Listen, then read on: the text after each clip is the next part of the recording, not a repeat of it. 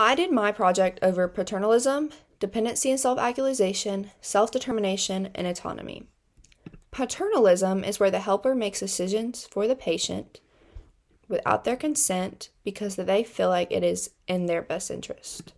There are many arguments for and against paternalism.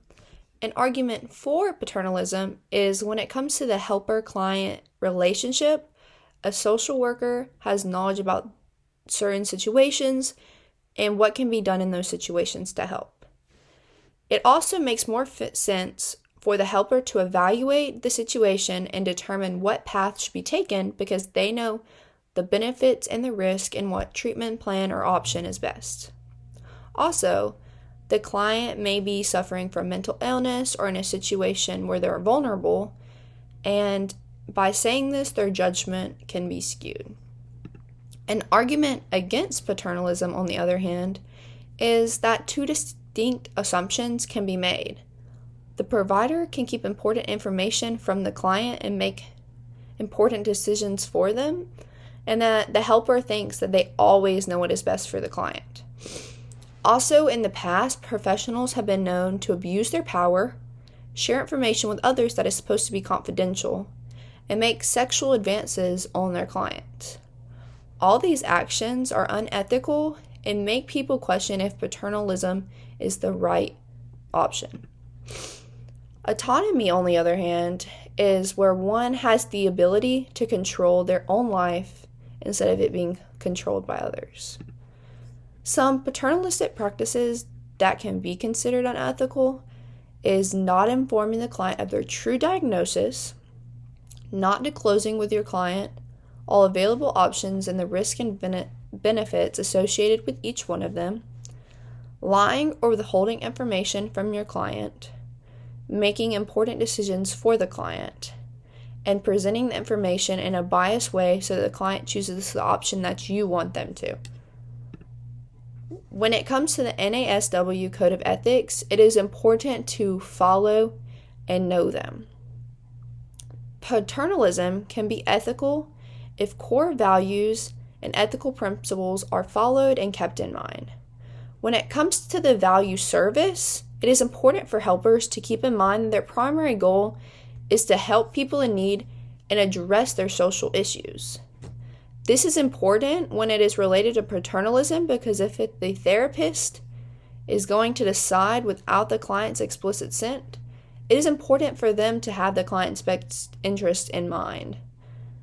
Another important value is integrity, and this deals with the helpers being honest and trustworthy. If a client can trust the person that is supposed to be helping them, then they may be okay with the helper making decisions because they know that they'll have their best interest in mind. Lastly, when it comes to competence, it is important for social workers to practice in areas where they're knowledgeable and comfortable. When this relates to paternalism, a client may be okay with you making decisions for them because they know that you are professional and you are more knowledgeable than them. A case involving paternalism is a 19-year-old client with a history of abuse diagnosed with mild depression. The client has gone through many therapists and he did not like their approaches to counseling and he felt like it didn't help him. Currently, the client is back living in the home that he was once abused in and is around his family that does drugs. Past therapists believe that this client has a bright future ahead of him because he is a student athlete, he does good in school, and he has a lot of friends. When the client is around his family, however, he starts getting more depressed and does not attend school daily. In the fall, he is planning on attending a college for sports, but is drawn between going to a college nearby that is public or going to a college a little bit farther away that is private. The new therapist is drawn between talking to him about the pros and cons of each school and allowing him to make the decisions for himself or giving him a plan to follow according to what she thinks is in the client's best interest. In the past, he's allowed his family to have a say-so in his important decisions, And the therapist feels that if she allows him to make the decision for himself, will it actually be what he wants and what's best for him, or it be what his family wants and his family thinks that is best. So I did the ethical approach regarding client issue on the model for ethical decision making. The first thing is state the problem. The client is drawn between attending a public college nearby or a private college farther away from his house. The second thing I did was identify the facts, which is in the past the client has been abused by his family, but still allows them to have control and influence of his life and his decisions. When he is around his family, he becomes depressed, and he does not act like himself and go about his daily life like he usually does. The third thing I did was consider the ethical principles. The therapist's goal is to help people in need and address social problems. Also, it is important to behave in a trustworthy manner. The fourth thing I did was consider how the problem would look from another perspective. If the client was not in a household where they were abused or were not controlled on a regular, would it still be okay to make the decision and give him a plan to follow? The fifth thing I did was identify ethical conflicts.